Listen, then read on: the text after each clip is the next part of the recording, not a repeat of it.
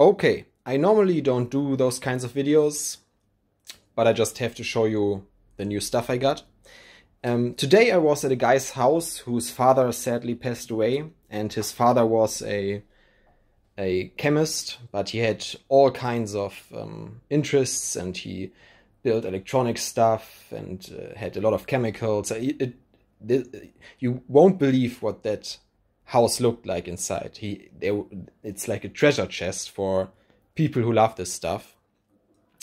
And the person that contacted me had the problem that he had to get rid of the chemicals, and he said that if Elias and I take the chemicals, he will make a very good price for us regarding the other equipment. So we got there, and there were very interesting chemicals there, and we took them.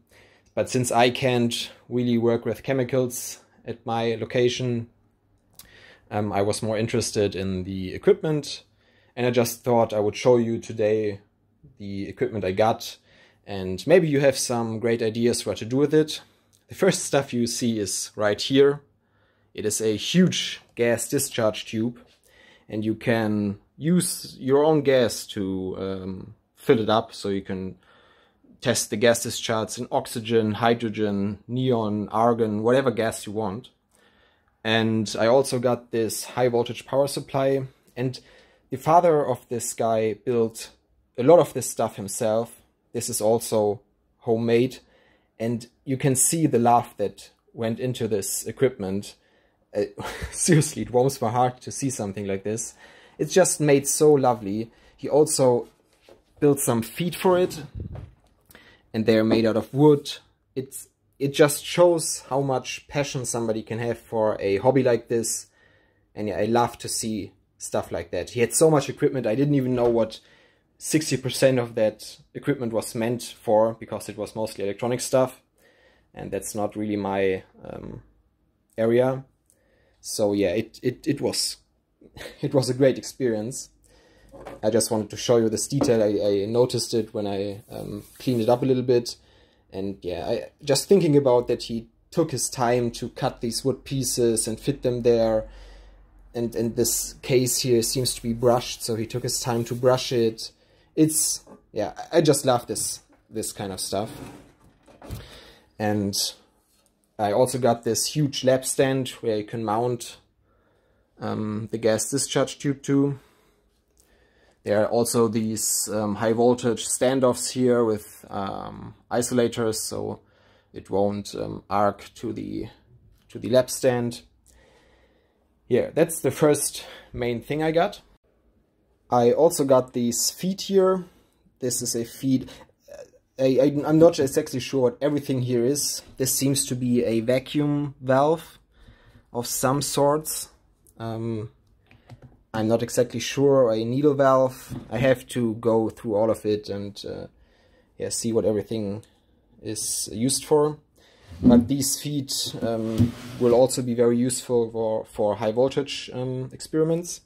I also got this piece here. It is used to dry gases. This is nitrogen, and this means air in English. And here you can also see that it's homemade. He drilled these aluminum plates himself, he mounted it to this lab stand, he fitted those pressure release valves here, he marked them with the pressure they act on. Yeah, it's... I'm sorry if you think this video is boring, but yeah, I just wanted to show you this because I think it's great that those kind of people exist. This is the next thing. It's a vacuum chamber with this glass bell jar. And the great thing is that it has vacuum feed-throughs, several of them. And you can connect your cables right here. And as you can see, if we look at the bottom, that these cables go to the feed-throughs. And we also have, of course, the piece for the vacuum to attach to, the vacuum hose.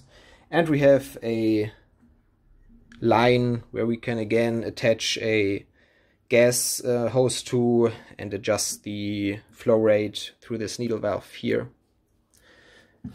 And I'm not sure, it looks homemade, I absolutely think he could have made it himself. I'm not sure. Possible. Yeah, but we can do a lot of great stuff in this small vacuum chamber here. If you have any ideas what you want to see with this equipment, let me know and I will try to make it happen. I also got several gas bottles. This is nitrogen 5.0. Here you can see helium 4.6. And I can use these gases to, for example, supply my gas discharge tube. I also got some hydrogen 5.0 and some oxygen and the pressure regulator. And I also have this bottle here that's not labeled. I have no idea what's in it. I guess it's oxygen. All of those are oxygen bottles that have been repurposed to be filled with the other gases. So I guess, since there's no label on this, that this is also oxygen. But I will test it. Maybe I will test it by looking at the color of the gas discharge. It will tell us a lot. And maybe we'll do a flame test to see if it's hydrogen or oxygen. Yeah, and if it suffocates the flame, it is probably nitrogen, argon, or something along those lines. One of the biggest treasures I found was this turbomolecular pump. And I've never seen a turbomolecular pump this tiny. I think it's almost cute. But it's great, since I don't have that much space. And yeah, I have not tested any of the equipment yet, besides the gas discharge tube. And I will see if I can get it to run. But the way all the equipment looked, it looked like he took great care of it. All of the vacuum ports have been covered with aluminum foil. And of course I also got the controller for the turbomolecular pump, since without the controller those pumps are basically worthless. And yeah, that's probably the most awesome find, because yeah, I mean, it's a turbomolecular pump. I wanted one for a long time. I mean, look at the size of this and the size of only the compressor of my cryo pump. So yeah, it's a huge difference. I also got several of those stainless steel vacuum hoses. They're also great. And there's another piece, a tube that was used to dry gases. And I have a flow meter right here, an analog one. And yeah, this here is also a needle valve that was used to control the flow of gases inside the gas discharge tube. Besides that, I got a low pressure sodium vapor lamp. I will use it to make the black flame experiment or demonstration. And I also got a xenon lamp. This here is another awesome piece of equipment. It is a ionization vacuum gauge. Those gauges are made for really low pressures. And since those gauges are worthless without a controller, I also have the appropriate controller for the ionization gauge. So yeah, and the equipment looks, yeah, it looks well taken care of. Another piece of equipment I thought was very interesting is this pump here. I don't know if you know what it is, but it is a diffusion vacuum pump. And I may make a video about how these work, but there's a lot of information on the internet. And he has different stacks for it.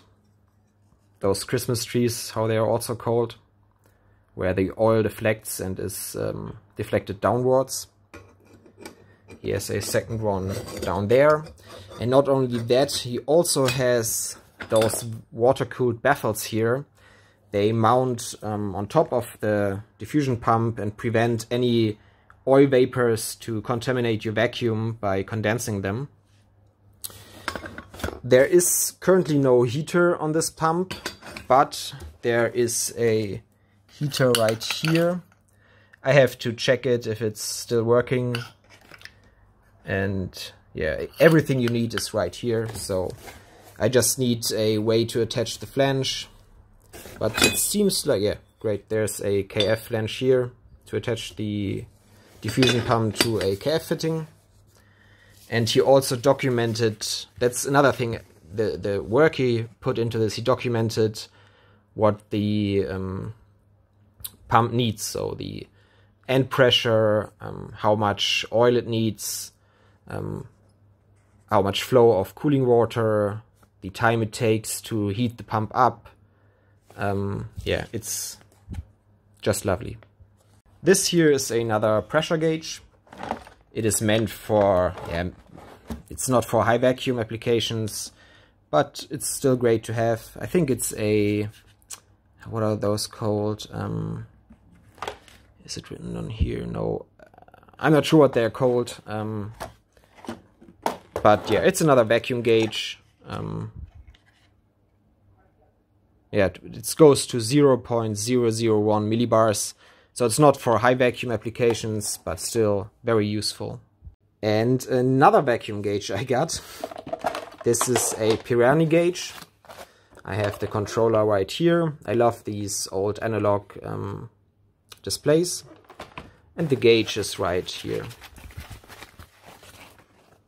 This is the Pirani gauge itself.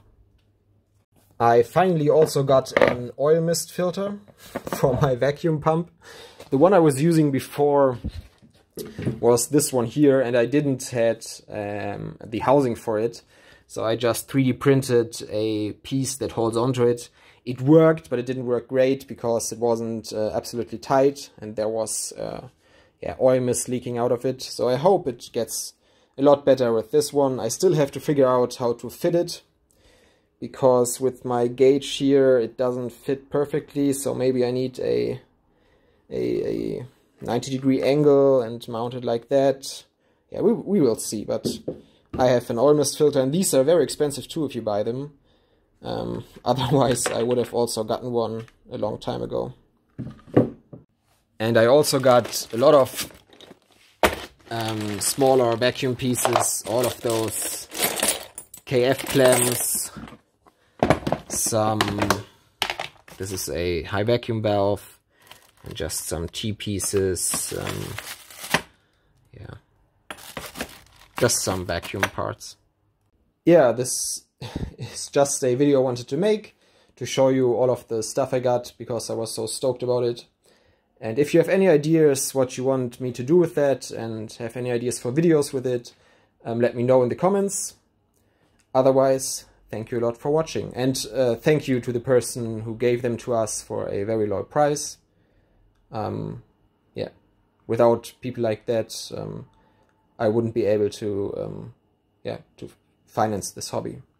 Thank you to my Patreons, to my channel members, and to all of you subscribers. And I hope you have a nice day.